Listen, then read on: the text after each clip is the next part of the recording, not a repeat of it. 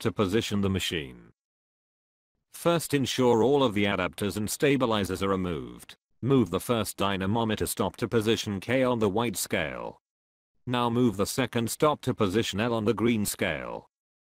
Collect the adapters and stabilizers for this position. For the internal and external rotation we will need the ankle adapter and the foot plate. These are often left attached to one another. To hold the leg we will need the thigh stabilizer pad and the thigh forearm stabilizer tube.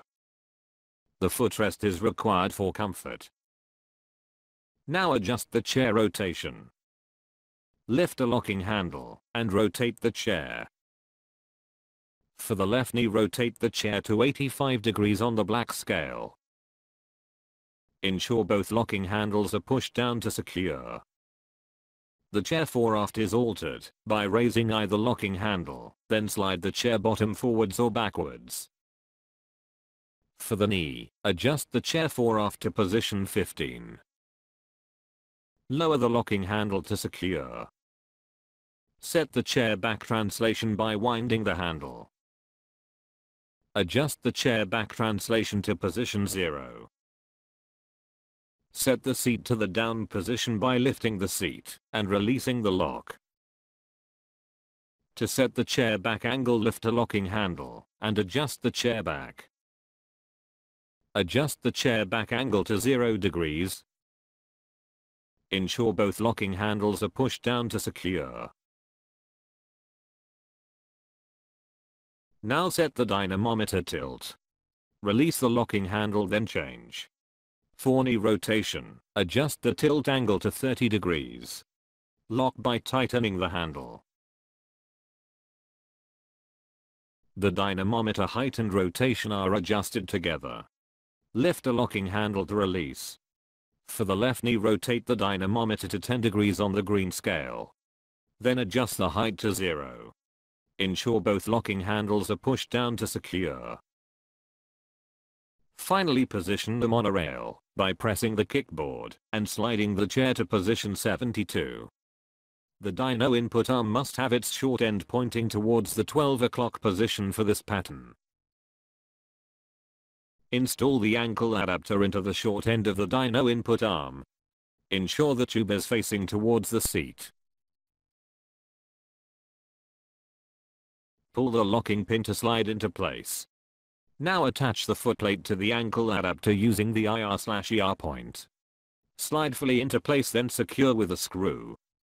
Next, insert the thigh forearm stabilizer into tube number 2 on the chair. Note the stabilizer must be facing the leg to be tested. Top tip: set the stabilizer low, not high, as it is easier to adjust upwards. Insert the thigh stabilizer pad onto the stabilizer tube with the vertical section towards the inside. Secure with a handle. Finally, insert the footrest into the chair on the side not being tested. Secure with a screw. Top tip: this stabilizer may need to face up, not down, depending on the height of the subject. Before applying the foot to the footplate, first make sure the straps are undone and the plate is fully loosened. Once the norm is positioned, ask the subject to lay on the chair. Adjust the monorail, height, and position of the thigh stabilizer until the knee is at the correct angle for the test. The stabilizer should be just above the posterior joint line, whilst also maintaining the knee in a straight line between the hip and the ankle.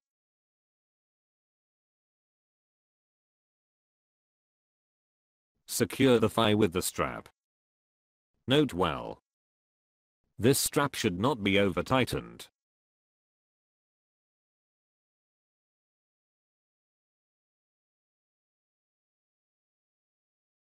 Before fully securing the foot to the footplate, adjust the axis of rotation. The axis of rotation for knee rotation is set once the heel of the foot is opposite the black dot on the dynamometer input arm. Adjust by loosening the ankle adapter and extending or shortening the tube. To secure the foot to the footplate, start by loosely affixing the straps across the foot.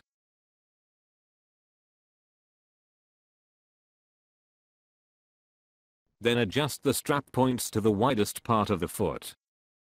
Pinch together, making sure they are firmly pressed into the foot. Then lock in place using the screw. Finally tighten the straps, making sure to tighten the uppermost strap first. For subject comfort, and to allow the subject to see the screen, the position may be modified by lifting the chair back angle.